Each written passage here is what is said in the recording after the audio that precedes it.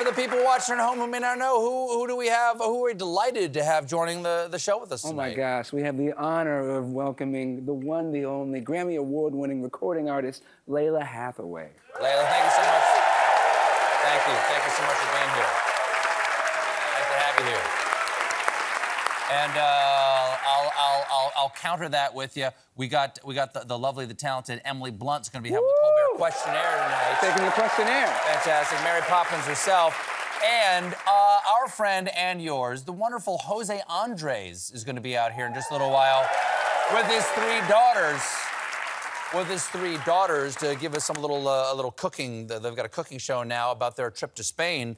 And just as long as we're talking about Jose here, of course, Jose is one of the founders of World Central Kitchen, which helps people all around the world, has delivered hundreds of millions of meals, and right now, they're continuing to work so hard to feed the people who are displaced in the Ukraine, and we have launched a charity effort here on the show. You can go get one of the Late Show t-shirts.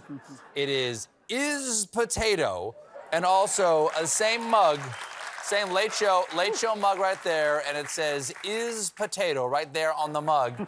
Go get these. Do we have the QR code? Right there. You can hit that QR code right there. It'll take you to the website. All of the Late Show's proceeds will go to World Central Kitchen, supporting their mission in Ukraine and around the world. Totally worthwhile. Yeah. Right there. Plus, it's a really good-looking picture of a potato. Folks, if you watch the show, you know I spend most of my time right over there, casting the day's most striking story models, lighting the highest, sharpest topical cheekbones under a Pro Photo 2D4 flash head and a Photex Soft Lighter 2 umbrella before an Oliphant terracotta backdrop and capturing them with a Mamiya RZ67 to create for you the penetrating yet poignant Annie Leibovitz portrait that is my nightly monologue. But sometimes, folks, I break into a petting zoo in the middle of the night, feed the animals a cocktail of Adderall, Benadryl, and Mountain Dew Code Red, then startle a goat just as I snap the shutter to create the barnyard mugshot of news that is my segment. Meanwhile.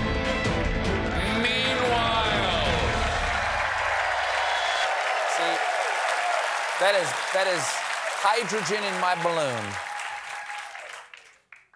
Meanwhile, here's the latest from K-pop supergroup BTS. Jin, the eldest member, has enlisted in the South Korean army because Korean men are required to enlist in the military by age 28. While in America, by the age of 28, all men must join an improv group and get into home brewing.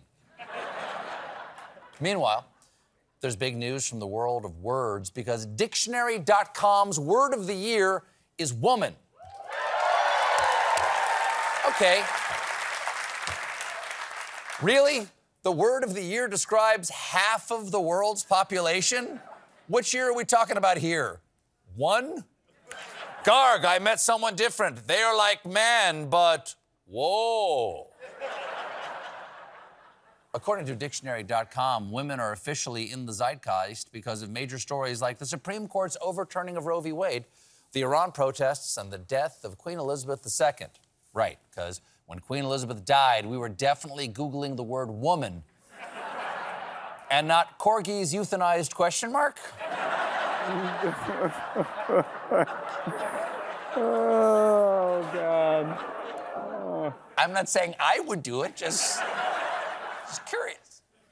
Meanwhile, scientists have uncovered the oldest known narrative piece of art. It's an 11,000-year-old carving in Turkey that features a man holding his phallus as leopards corner him. It's a tale as old as time. Anyone who's ever had a leopard safety course knows if you're naked and encounter a leopard, hold your junk.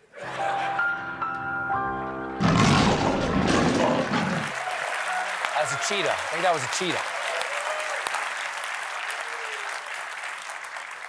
Meanwhile, scientists have designed a vagina on a chip.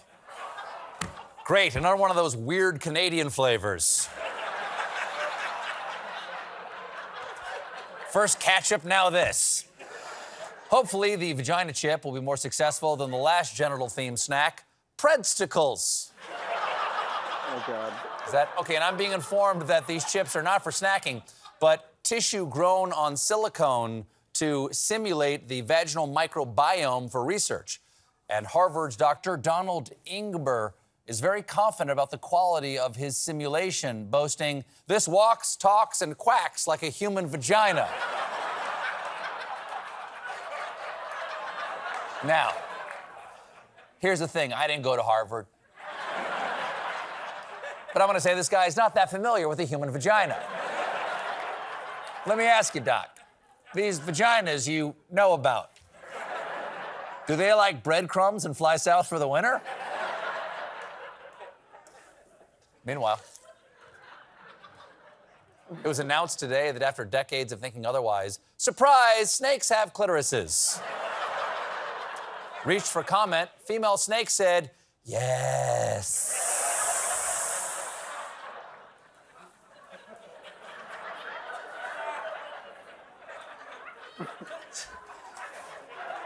Researchers thought the organ didn't exist. In fact, CBS News reports it took more than a century, but scientists finally found it.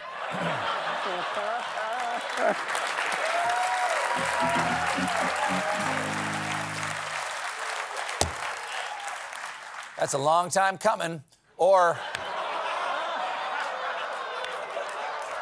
not if you're a female snake. The news is extra exciting because it turns out snakes have two individual clitorises, hemiclitors, separated by tissue and hidden by skin on the underside of the tail. So snakes went from having no clitoris to having two. It's a bonus. That's like reaching into the pocket of a jacket you haven't worn in a while and finding two clitorises.